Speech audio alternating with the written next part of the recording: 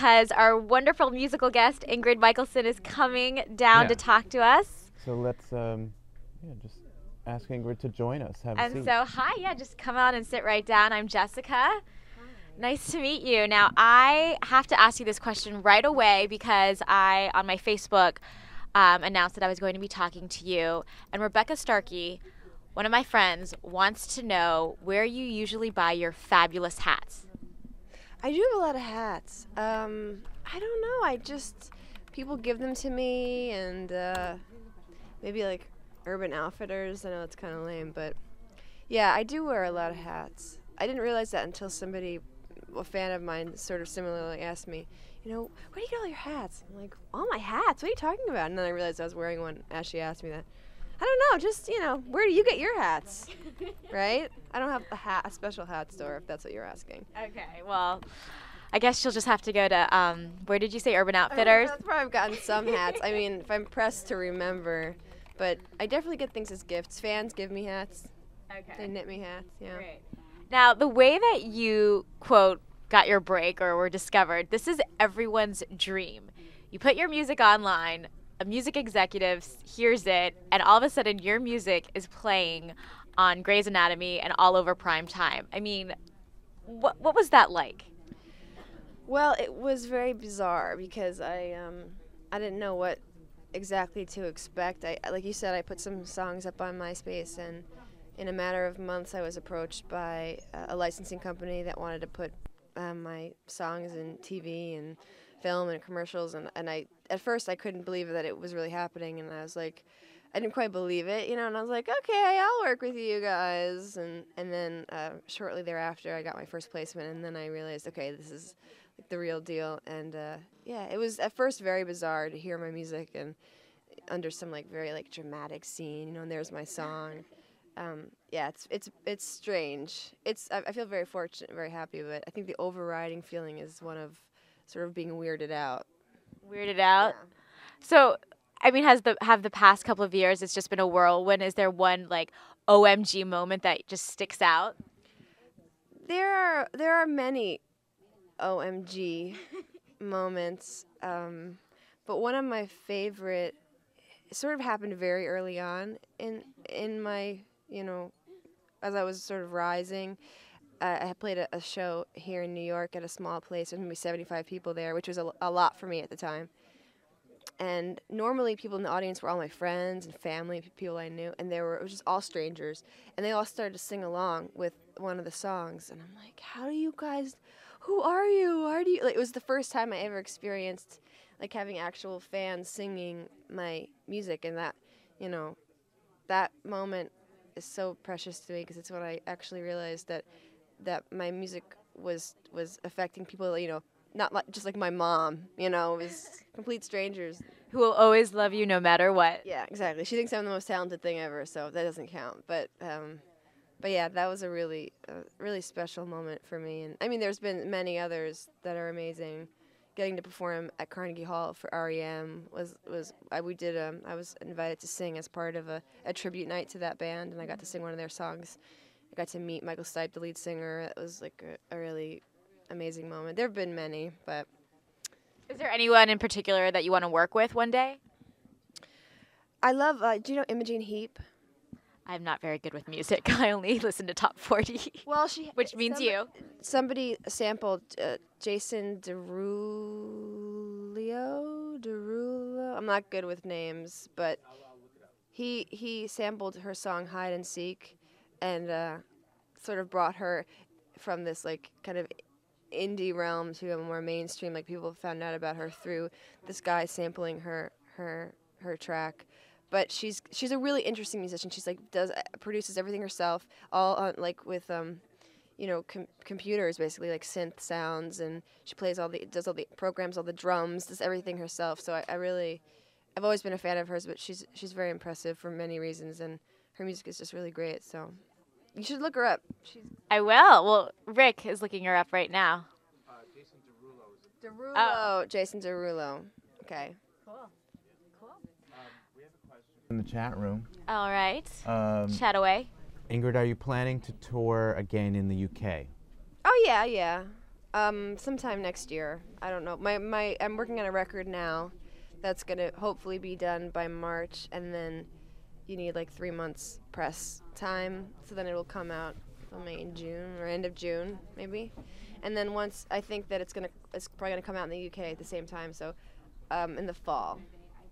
So is your new single Parachute, is that part of this album that you're working on? No, that was just a song that I wrote with a friend of mine maybe a year ago now, a year and a half ago, and this very large, like not large, physically large, but she's very small actually, but this really big star over in the UK did a version of it and had a big hit with it over there, and then I, just for fun, did a one-off. We just produced the track for myself, and it's really poppy, a little bit of a departure. Not that I know I play pop music, but it was a bit more poppy than I usually go. But we just thought it'd be fun to do one track, put it out there, see how it does. It's not part of a physical album. It's not going to be part of one.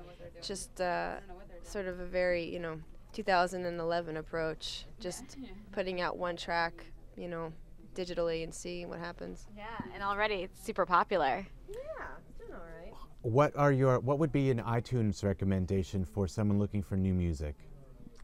Oh, okay. I say I like all things that aren't, not that I dislike mainstream stuff, but I kind of gravitate more towards things that not many people have heard of. But there's an amazing artist. Her name is Jessica, not Jessica. That would be my name. Jessica, Jesca, Jessica Hoop, and her voice is just like, it's got so many little nooks and crannies, and it's just this she's gorgeous, strange melodies, but they all make sense, and they're just so beautiful, and she has a record out, maybe it's half a year old now, and I love it. How do you discover music like that? Well, I met her on a tour that I did a couple years ago, and so I've kept track of her records and her music, and it's the kind of, for me, she's the artist that when I lose faith and I'm like, I hate what I do, I hate musicians, this is horrible, I put on her record and I am reminded of what I love about music. So yeah. Wait, so have you encountered some bad things, now that you've made it this big, you're one of the most downloaded artists? Like, are there parts of the music industry that you didn't expect? Well, I mean, it is about selling yourself, and you're kind of a product, and you have to, I don't like wearing makeup, and I don't like having my hair done, and like, I don't like wearing heels. Like, I that's not my thing. But that part of it is kind of, it goes with the territory though, like, I'm willing to do all these things, and because I love performing, I love being in front of an audience, and I love that, and I love writing, and I love making records, and I mean, I can do all that and not do any of the other stuff like radio promo and dressing up, and but it's part of the whole thing if you want to keep making fans and pushing forward. I think at some point in my life I'm probably going to be like just making records, touring, as I want, and not going all out, Yeah, I mean, No, go ahead. Finish. Go ahead. I was saying when I'm like, children and dogs and things like that. But for now, yeah, it's hard. It's hard to like be the center of something too. Like, I'm very much of kind of a ham, but I don't. It weirds me out that I'm like the center of this big project, like the Ingrid Michaelson project, and I have like a publicist and a booking agent and a manager and everything like comes down to me in the middle, and it's strange being the center of that. So that's a good point. Like, it's hard these days if you are a musician and you're really popular, just to be a musician. All of a sudden you're a role model, a fashion icon. Like, I heard a lot of people, they loved your glasses and that was like your thing, but oh yeah, and I didn't wear my glasses in a video, and everyone's like, where are your glasses? All of a sudden, like, you're changing your image. And like, I lost like 10 pounds recently, and people are like, you're getting too skinny, you're not the same person you were. And I'm like, no, I'm healthier. And I feel better about myself. I'm not stick skinny, I never will be, but she's getting skinny and she lost her glasses. I'm over her. I'm like, I can't do anything. You're never going to please everybody though, so. So that's a sign that you're doing something right. Yeah. Actually. I guess. Yeah. There's always going to be someone that has a problem with what you do. And Yeah. it used to really bother me at first, and like critics would really bother me. And now I've got a tougher skin, and as long as I know that I'm happy and healthy and that I'm treating people well with respect and I'm doing what I love to do, then that's all that matters. So I want to ask 2 questions from the chat room, and then we should let Ingrid go so she can rest for her wonderful Rest your vocals. performance. cool rest. What is the significance of the red ribbon on your uke? Oh. Well, that actually belongs to a shirt. It's the belt to this shirt that I got a few years ago. And I was in Seattle doing a festival, and I had just had a new ukulele, and it didn't have an attachment for my strap that goes around the back. So I was like MacGyver, and I'm like, I'll use this, and I'll just lace this through, and then it worked. And I had it just for that show as a makeshift like thing to connect the shoulder brace. And then I just thought it looked so cute that I left it on. And I haven't washed it. My bandmate is freaked out about that. She's like, I want to take that and wash it because it's been like 2.5 years. It's cloth, but I don't want to wash. I like that it's got like the grunge, the rock grunge. It has Yeah. character. I'm not eating soup with it. Doesn't matter. You know. And one last question. What does the song Soldier mean to you? Soldier is the first track on my last record. It's the opening track, and it's basically, to me, it's just about jumping into something new, whether it's a relationship or a situation or anything. It's just about the idea of life in many aspects is like a war. I feel like you're always fighting for something. I feel like a good life, you're always fighting for something because that means that you're not complacent, you're not sitting, being idle. And it's just about not being afraid and about, not being afraid to fight battles for what you want. Great.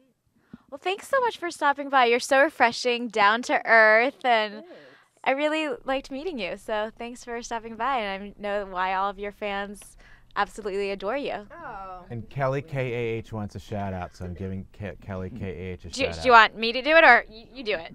Do a shout Who am out I to. doing a shout out to? Kelly KAH. Kelly KAH. KHH. KHH. Just say, shout out to Kelly KHH. I don't like the word shout out. Or hi. What would Hi. you call it? There you go. She said hello. All Kelly right. KHH. You can do a Hi. shout And out. we give a big shout out to you. Well, thank you so much. You're welcome.